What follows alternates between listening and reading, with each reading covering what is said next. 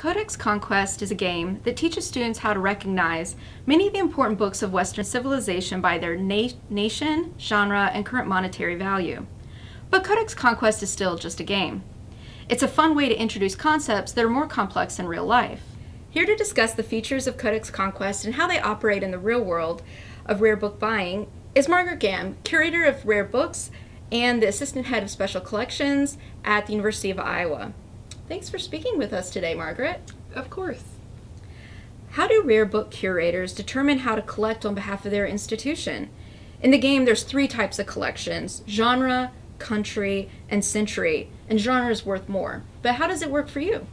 So I think it really depends on the kind of institution. Here at Iowa, we have many different kinds of collections. Some of them are based on subject.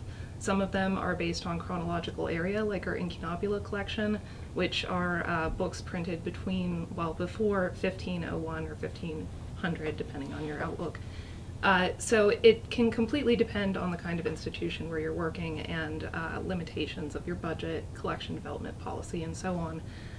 But a lot of places will collect based on a subject area, and especially a lot of collectors will collect based on a certain person or format, binding, something like that. So there are a lot of different ways that it can work. Some collectors will blend together the time or the country. So maybe a collector will collect books printed in Spain in the 16th century. But the kind of collector who collects just books printed in the 16th century is going to have a really tough time, because there are a lot of books printed in the 16th century and there are a lot of books printed in Spain.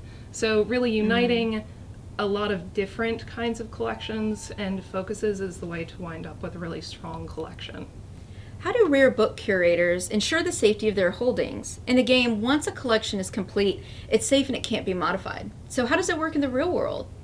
So in reality, very few collections are ever complete or ever completely safe. Many collections, especially in the areas of collecting in the games, like if you're collecting based on chronology or on genre or on country, I mean, try to collect all of the books ever printed in Italy. You're going to have a really tough time doing that, and you definitely will never have a complete collection. If for no other reason than that books can sometimes get lost, as is also established in the game. So you can never have those books. You're not going to have a complete collection. Safety also enters into this, because even if you have a complete collection, in the game, in reality, things could still happen to that collection. So that comes in the chance cards. Occupation, where you give the country to your left all of your books. Theft, disaster, reparation, debt, and loss can happen even within a complete collection in reality. Sadly, I wish it wasn't the case, but it's true. Thanks for letting us know. How often do rare book curators purchase items? In the game, you can only buy 2 books per turn, but you can trade with other countries in order to obtain more books. How does it work for you? So in reality, your budget tends to dictate how much you collect and when you collect it, rather than a certain number of books. So an institution might buy 2 books in a year, but they also might buy 30 books for the same price that they would have bought 2. Things like state funding can also affect your budget, or a very generous gift from a donor can suddenly result in many more books being purchased than would have been bought otherwise. Trading is much less common in reality than it could be in the game, mostly because the bureaucracy involved would get extremely complex, and it does in cases where it does happen. For private collectors, it's a different situation, and for dealers working within the trade, trade is more common. How important is it to consider the condition of a book? In the game, all copies of the book are represented by just 1 card. So condition is extremely important when judging especially the value of a book, but also its desirability even as a research object. So condition really dictates whether or not an institution, or especially private collectors, will purchase that book. So I can show you a few examples of that if you would like, based on some of the cards in the game and some of our holdings. So I wanted to show you an example of what I was talking about with condition. So this is one of the cards in the game. It's for the Nuremberg Chronicle, which was printed in 1493, so that makes it an incunable. And we have a copy here at the University of Iowa. We actually have 2 copies at the University of Iowa, and both of them are in completely different conditions. So that is something that would affect the value of each copy in different ways. In the case of this copy, it's been rebound, so it's in a much newer binding, which for a lot of collectors will decrease the value. Despite the fact that it looks very nice, this is not an original binding and it's not even contemporaneous, so that's going to lower the value. There are also several examples of repairs to some of the pages, and those are also going to affect the value. So a collector who really likes pristine copies isn't going to want that. There are also some examples of marginalia, which for us is great because we get to see little bits of the provenance or the past history of this copy. But for a lot of collectors, that might be a detractor in the value.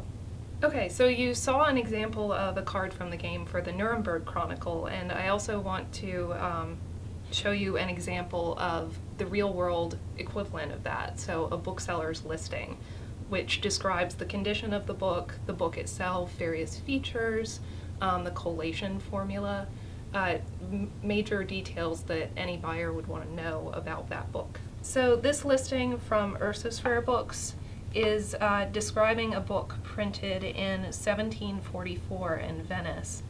And there's a description of the book as the first edition of one of the most sought-after Venetian 18th century color-printed works.